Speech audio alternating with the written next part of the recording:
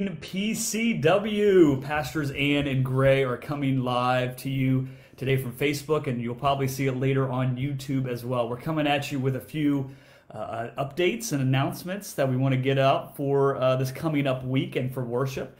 We want to start with worship this week. It is the first Sunday of the month, so we will be doing communion. So we'll ask that you have your bread and your juice ready before the service starts so that you're ready to go for communion. And we also ask, and though we started this last week, to have your candle out as well, because at the beginning of each service, we're going to light one candle, and we're going to ask that you do it with us as well to kind of celebrate each week. Last week was hope, this week is peace.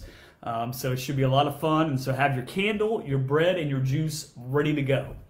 Yeah, and it's hard to believe we are 3 weeks away from Christmas Eve, and we wanted to let you know what the current plan is. It's going to be different than other Christmas Eves. We know that we are breaking tradition, but this is because of COVID. Yep. So we've tried to come up with the plan that's going to help us celebrate Christmas Eve the best we can this year. For those of you who might be anxious with new pastors that we're mixing everything up, these are not permanent changes. This is just for the year of COVID. So we'll take a deep breath. But we're getting excited. We're hoping that this will be a meaningful time for us, even though it can't be the way that we're used to, or that you're used to, that we would have jumped into. Right.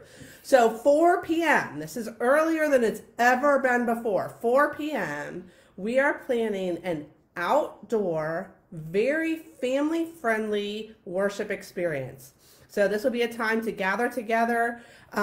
We will stay apart, but together. We'll keep our distance. We'll wear our masks, but we will have some carol singing. We will tell the story of Christmas, of Jesus's birth.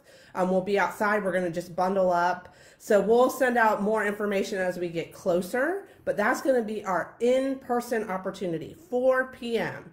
So we're hoping that that will help families then who need to go home and feed their kids and get them off to bed. That'll be a little bit earlier, and it will be while it's still light out, so we're able to drive home in the light. Mm-hmm. The next opportunity is going to start, actually, it's going to start probably around 6:30 because we're going to have gathering music. The church's musicians are hard at work. They are working to pre-record a lot of special music. So I know that it's been hard on you all for not being together. It's been hard on our musicians too. They have made their life making music. And so they're putting together some really special music. It's going to start at 6:30. The worship service will start at 7 p.m. This is going to be all online. So there'll be an opportunity to connect on Zoom, or if you're used to connecting on YouTube, you can connect on YouTube. Yep. It's going to be a similar format to what you've been used to with the readings and the singing. There's going to be a couple special music pieces in there.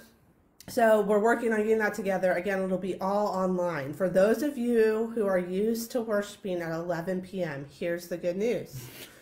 Once it's up at 7 p.m., you can come back to it at any time. Yep. So if you want to worship at 11 p.m. on Christmas Eve, it will be there for you. So it's going to start at 7 p.m., but then anytime Christmas Eve and into the future, that worship service will be available for you to connect with, and all that special music will be available too. So if you're thinking, oh, it's kind of a rush to get there by 6:30 and get onto my computer or onto my TV with YouTube, you can always come back afterwards and see all that music and listen to all that music, and we can celebrate the 12 days of Christmas with that online worship service.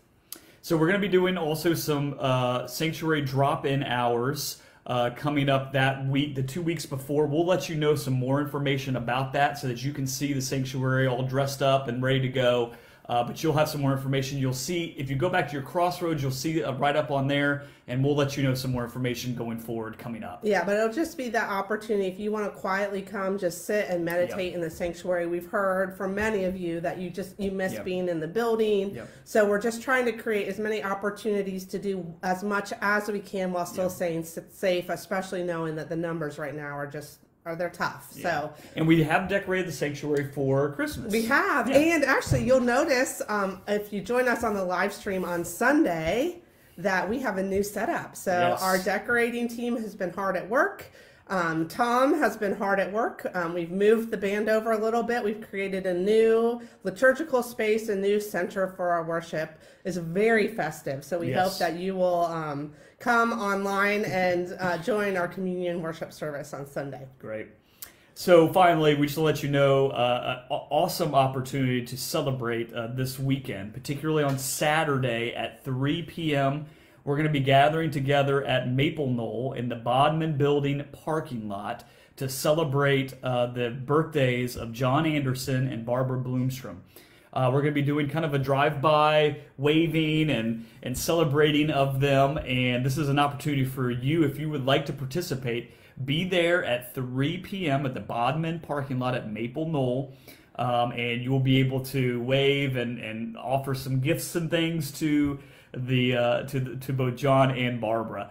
The deacons are hosting this, so if you need more information, do not hesitate to get in touch with me or Amber Cartwright, and she will let you know what's going on as well. We're really excited to be able to celebrate these birthdays, and the deacons have been doing a wonderful job making that happen.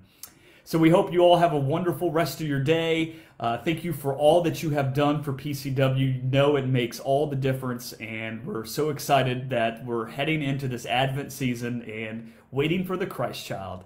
Y'all have a wonderful rest of the day. Talk to you soon. Bye.